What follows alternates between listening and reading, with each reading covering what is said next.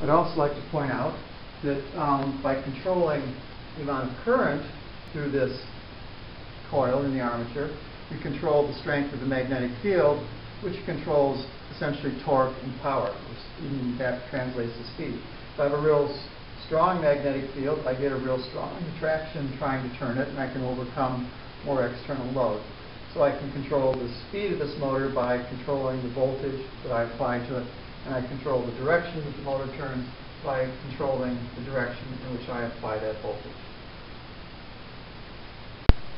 Now let's go back to our motor for just a moment to cover a couple key things about how the motor, DC motor, brush DC motor is made that cause some problems for our control circuit. So let's assume we have our motor running in our bridge circuit with just switches closed like this. So the motor's running one direction or another. We're supplying current to the brushes. The brushes supply current to that commutator through mechanical contact. And the commutator energizes those windings that we saw in the motor earlier, which sits inside this magnet. Well, what are the properties of what we're seeing here? Well, obviously we have a lot of wire wound up. There's a certain amount of resistance.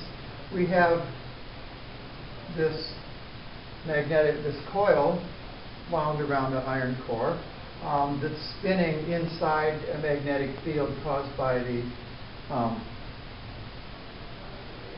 permanent magnet. Well, what happens when you spin move a conductor inside a magnetic field? You generate a voltage. So in the motor itself, we're supplying a voltage this way from the battery. Well, at the same time as this motor is spinning, and whether or not we supply power from the battery, it's creating a voltage on its own due to the electromagnetic effects discovered by Michael Faraday. So it's creating what is called a back EMF, back electromotive force, or back voltage. It operates in the direction opposite to the applied voltage, okay? And this limits the speed and limits the current that the motor draws as it's running. And even when you you open up these switches on a bolt and turn this current off, you still get that back EMF applied or generated from the motor spinning. But there's another thing that happens too. This is a coil or an inductor, which you may recall is an inductor essentially resists a change in current. As you apply a current, you have to build a magnetic field up, and that magnetic field increasing opposes the rise in current.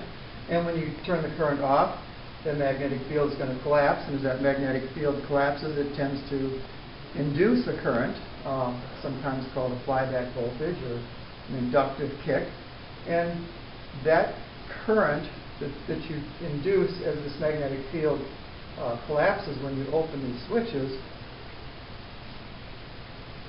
1 volt, is a problem because it can be very high in magnitude. You're collapsing this field, you're trying to generate current, you're essentially applying a current to an open circuit, right? And from Ohm's law, I equals the voltage over the resistance, okay? Well, or we can rearrange this and say that the voltage equals the current times the resistance, okay?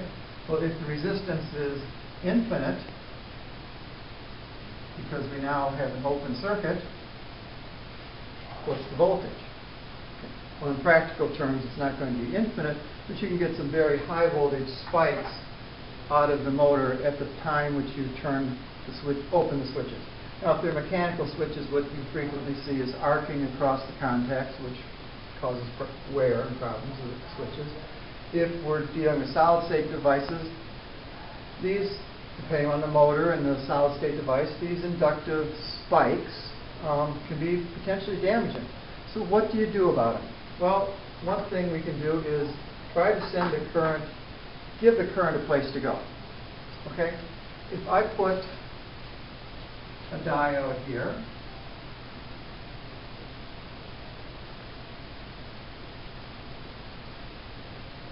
here.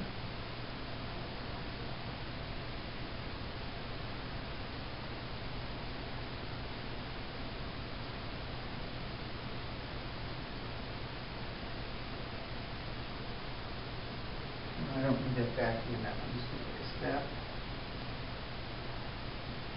Put a set of diodes around this motor. Now, when I get that inductive spike, current can flow through these diodes, essentially out of the motor, like this, or like that, depending upon the direction of that inductive spike. And that will give that extra current a place to go, and you don't build up the big voltage surges that are potentially damaging, or even if they're not damaging, there's certainly a distraction for your control circuit because it's going to see the noise and it's going to interfere with your measurements and things like that. And if you're doing the pulse width modulation control, like we talked about, you get a lot of switching action. So you want to generally put diodes around your motor like that to prevent these spikes when you turn the power off from leaking out and causing other problems. Another source of noise in the DC motor is, of course, this connection between the brushes and the commutator. It's a mechanical sliding collection. Brushes bounce. You have the gaps in the commutator where you go from one segment to another. And as you're going from segments, you're again collapsing one field on one set of windings, building a field on another. There's a lot of stuff going on here that's not good from a control system and from a clean electrical signal perspective. So you want to kind of absorb some of that noise. If you've ever run, a good example is if you've ever run an electric drill and you look inside the vent holes in the back, a lot of times you can see the sparks going on in there. That's all electrical noise. So we want to suppress that as much as possible. So one thing we can do is to put a capacitor across the motor like this, say 0.1 microfarads. Now when the motor is running steady state, obviously the capacitor is seeing DC and doesn't do much. But all these little spikes and noise things and stuff that happen will tend to get absorbed in that capacitor, and then the energy is re-released. What some other sources recommend is, in addition to that, you can add a couple more capacitors tied to the case of the motor like that. So you end up with a total of 3 capacitors over the terminals of that motor, and it absorbs a lot of that electrical noise and makes the circuit generally better behaved.